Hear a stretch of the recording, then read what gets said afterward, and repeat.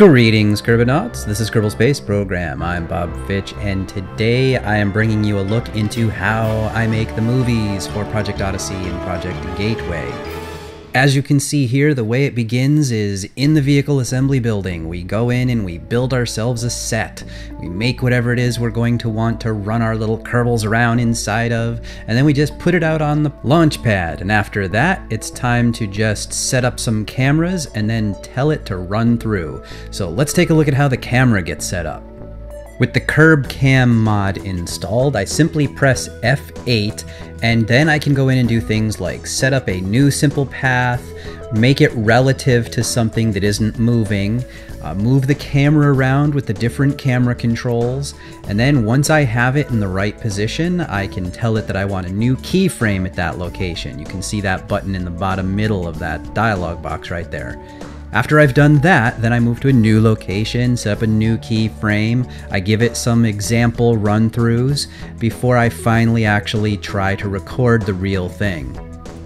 We have that first point that we want set up now, and we're moving outside in order to set up an additional point. So we'll just shift the camera around a little bit, and then we hit new keyframe there, and now we've got two keyframes. So I can click on View whenever one keyframe is selected to go and look at where that particular one was, and I can hit play in order to run them between those 2 points, and it'll try to smoothly interpolate between those. Once all that's done, I simply press play one last time and then try to quickly hit F2 to hide the user interface so that as we're watching him walk down the hall, we're not actually seeing anything other than what's going on in the scene. It helps a lot if you put a 2-second delay on the first keyframe actually beginning to move away. That way you won't have to worry as much about trying to get that F2 button pressed as fast as you possibly can. You get that little extra delay in order to press that button. Besides, what's going to happen is you're going to go back and edit this all anyway, and those little extra times allow you to set exactly where you want your cuts to be. Now we've moved him back down the hallway to about where he started, but he's on the right-hand side instead of the left-hand side. However, the actual fly-through here is the exact same. So what this means is now I have two copies of him walking down the hall, one on the right, one on the left. I currently use Power Director to do all of my editing of all the videos, and in there they have a feature where you can put two things where it's a split screen basically, and the guy that's walking on the left is seen in one part and the guy on the right is in the other part, and when we combine them together they look like this. We're going to need to keep morale up somehow, and this is something she thinks will help. Well, the next thing I did for that opening scene was I decided on a building that I wanted to do a fly into on, and assuming that this was like the barracks where everybody's staying or something, and I figured I'd put up a little banner that says what it is, like base housing, and then do a fly up so that it looks like we're going into the window. And we set up that path and then tried it out without anything on it once, and then we try it again to see if we can get that path in and out. Like this one is so that we can go in, and then the second one is so that we can come out when the whole scene is over. That ends up looking like this. why does she think we need new uniforms? I like mine. Now before we go any further, let's actually take a look at this in the vehicle assembly building. You can see that there are 8 little pods up here because I knew that I was going to want to bring out all 8 of the Kerbals in Project Odyssey, and I wanted a way to put them into something that I could then just pop them out and run them down here and inside this hall.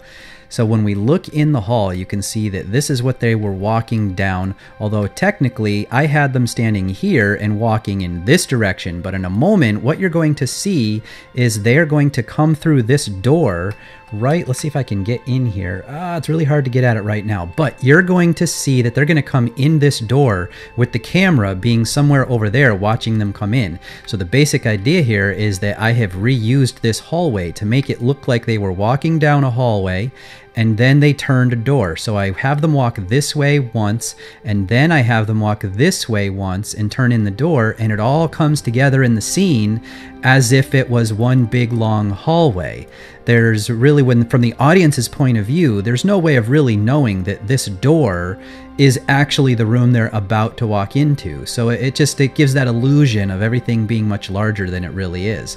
If we take a quick look inside here, you can see that all I did was I set up a sort of locker room thing with these lights are actually supposed to, or no, these engines, I'm saying these engines are supposed to be like shower heads and stuff, and I got lights and these different parts to make it look like they have somewhere to sit. It's a little bit high tech, but a little bit low tech because they're all on wooden pallets. We got some grates down there for the water to run down into. Naturally, you need your toxic fuel sitting in a locker room, right? You gotta have that. Pipes all around, some grates for air ventilation and stuff.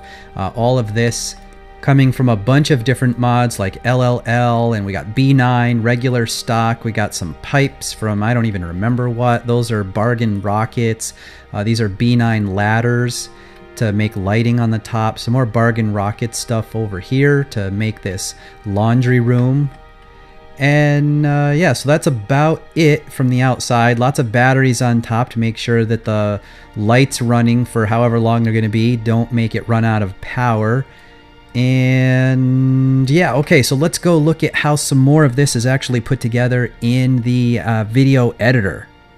So as I was saying, now we need to move into the actual shower scene. So this time we're going to set up a new path and set up some new key points and have it fly through where we see them coming through the door. And they're gonna be talking while they come through the door, and we're going to do both of them walking at the same time. So right here, you're seeing the initial setup of where I think I'm going to want to get the camera. I'm trying to angle it in between those two posts right there so that in the middle of the screen, we're going to be able to see them come around the door and go past those posts. I'm giving it a try right here to see what the fly-through looks like.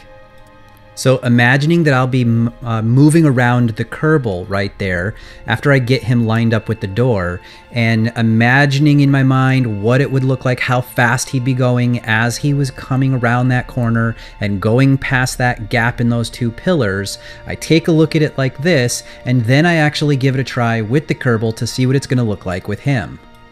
But before that can happen, I want to imagine what the whole fly-through is going to look like. So next up, I try to set the camera so that it now comes in between those gaps there and allows me to see as if, now right here, I'm picturing in my mind that he's walking past this opening and going over to the other side where you can see the plunger there. I get the camera all lined up using those little rotate right and left, shift the camera right and left, up and down, side to side, all those little controls in the bottom left panel of that KerbCam thing you can see right there. Once all of that is done, then we can see fly through one more time. I'm going to run this one at 5 times normal speed just because I think you get the idea of what I'm trying to do here. We can move on to the next part where here we're setting up what we want to do for having him come through the door. First I'll flip on the lights on the ceiling here, and then we're going to take a look at where we want him positioned. So I want to get him over near the door where he'll look like he's coming through the door right as the camera is actually starting to move. Now there's going to be 2 Kerbals in this scene, but I can only move one at a time. So right here we're showing the first one coming through the door, and he's going to go across the entire room, and sometimes it can be a little hard to get your bearings when the camera is moving around like this. So you saw me right there rotate just a little bit, like, okay, which way do I go? Oh, over here. And then at the very end here, he walks up on that plunger because, again, it's a little hard to see what's going on. But ultimately, we get him moving across the room, and then we pan through here, and all of this will somehow be cut together in order to make the actual scene. Using the exact same fly-through path, we've gone back out to where now I'm waiting a certain amount of time to make sure that the first guy will have been able to walk in when the second guy starts his path. And so now he's going to look like he came in just behind the first one, but instead of going all the way across to where the plunger is, he just goes down through the middle. We cut it all together in the video editor, and then it looks like this. Something she thinks will help. Well, fine with me, I suppose. I'm tired of walking around with a helmet on all the time when I don't need one anyway, like you need to do with these old suits. She says they'll be ready when we're done with our showers. Anyway, so how are the cathane scans going? I heard you're almost ready to test. The next scene I had in my head was of Valentina, whose idea this was in the first place to get their new suits, to be in the room where they're still getting ready, like they're washing up or something like that.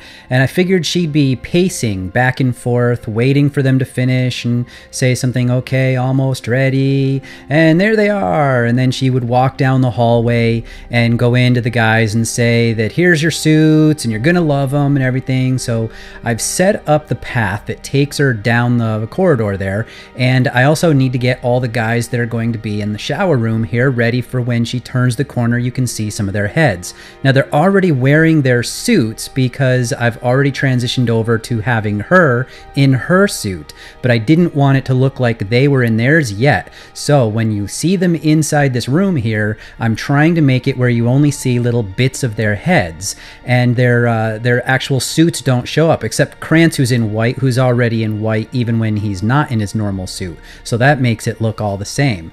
So here I am now recording the part where Valentina would be pacing back and forth. The camera's all set up. I figure once I get this into the editor, the video editor, then I can overlay the voice where she's actually talking about it. And then she comes around the corner, goes down the hallway, says, I hope you're ready, boys, here I come, that sort of thing. She gets to the corner. You can't actually see them in their suits yet for the most part, so it's keeping that illusion that they aren't actually in their suits yet. She turns the corner and says that you're going to love them.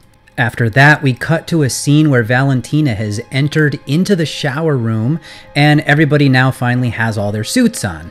And one by one, she's going to go through and say, okay, this is the color for you and this is the color for you based on their job title and what their role is in the KSC here. So when she does that, I want to have a pan through where we cut back and forth to looking at each guy and then looking back at her, moving to the next one, and then back to each guy. So by taking this pan where we go across the room like this, we're able to get one long scene, or one long clip, I guess, where then I can snip that up into little bits, and those little bits will then get interleaved with me going in and taking a look at each individual Kerbal up close.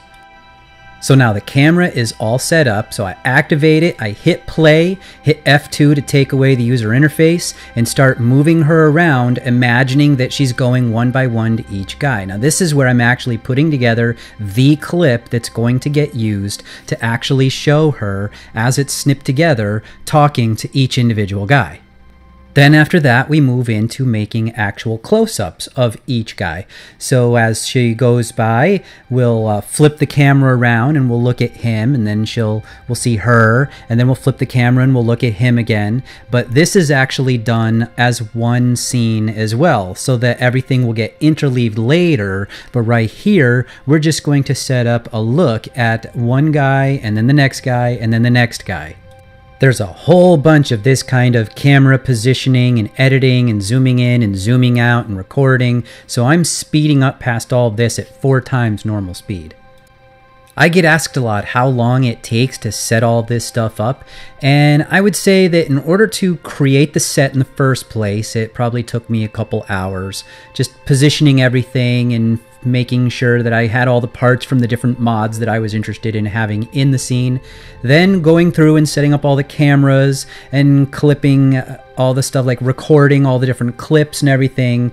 That takes, I don't know, maybe another hour or 2 to put all that together. Then finally we go into the editor, and in the editor I have to put all the clips in, and then I have to snip them up and cut out all the parts that you don't want to see, like all this stuff where you can see the KerbCam interface in the upper left. I have to clip all that out. I have to put the clips together. That takes a couple hours. So ultimately it can take about 2 hours probably for each minute of in-game film that you get to see.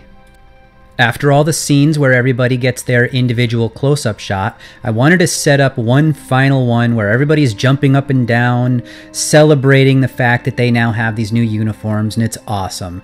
In order to do that, I have to do another split screen where I'm going to do one screen down the middle, one on the left and one on the right, and everybody's jumping up and down in their individual screens, and then I clip them all together again in order to make it look like it was actually one thing. To do that, I have to set one specific camera to look at the whole thing so that nothing's moving, because that makes it a lot easier if nothing's moving, and then I just can put those individual clips there.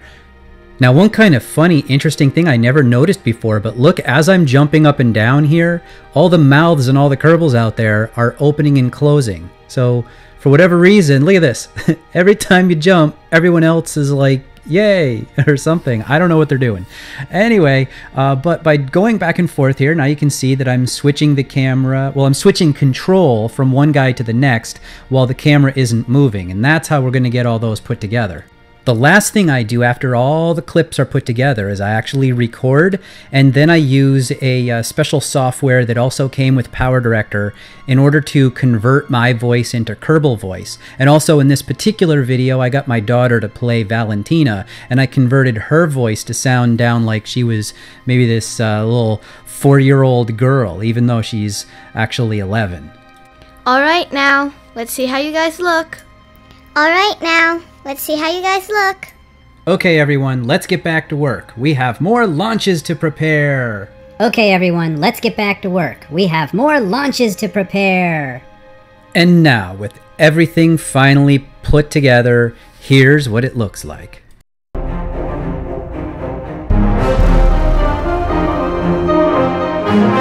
Why does she think we need new uniforms? I like mine. She thinks with only 8 of us, we're going to need to keep morale up somehow, and this is something she thinks will help. Well, fine with me, I suppose. I'm tired of walking around with a helmet on all the time when I don't need one anyway, like you need to do with these old suits. She says they'll be ready when we're done with our showers. Anyway, so how are the Kethane scans going? I heard you're almost ready to test. Almost. Almost. There!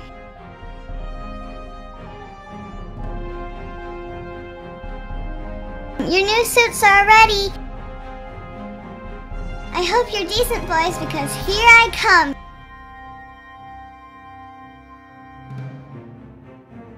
I just know you're gonna love them. Alright now, let's see how you guys look. Crayons, you distinguish Snow White. Bob, yours is black for being first commander.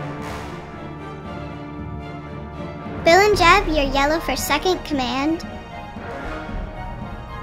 Castle and Neil, you get blue for science and medical. And finally, Joseph and I will have dark orange represent being part of engineering. This is awesome! Yay, no more helmets! Yeah, this is very cool. Great idea, Valentina. Whoa. Okay, everyone, let's get back to work. We have more launches to prepare. Kesla? Are you okay? Kesla? Okay, Kerbonauts, that's going to do it. One last little comment, one little hint is remember to turn off your mouse when you're making these videos. So, good luck with your interludes, and good luck in Kerbal Space Program. Until next time, I will see you later, Kerbonauts.